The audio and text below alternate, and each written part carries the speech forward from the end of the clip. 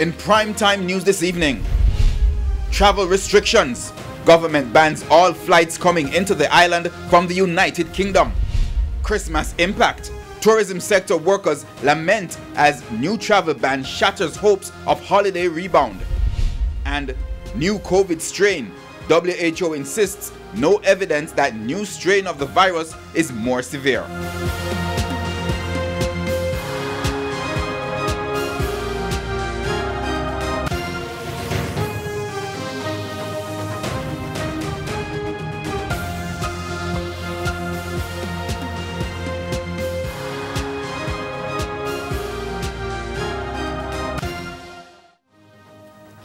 Good evening and welcome to Primetime News. We're on air and online at onespotmedia.com. I'm Herman Green.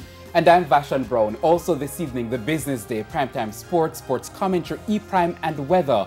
But first, the feedback question. Our feedback question this evening. What are your views on the deal worked out between the church and the government to enable them to hold watch night services beyond the 10 p.m. curfew? Share comments online, facebook.com/Television Jamaica and tweet us at Television Jam. Please stay with us. Primetime News returns right after this break.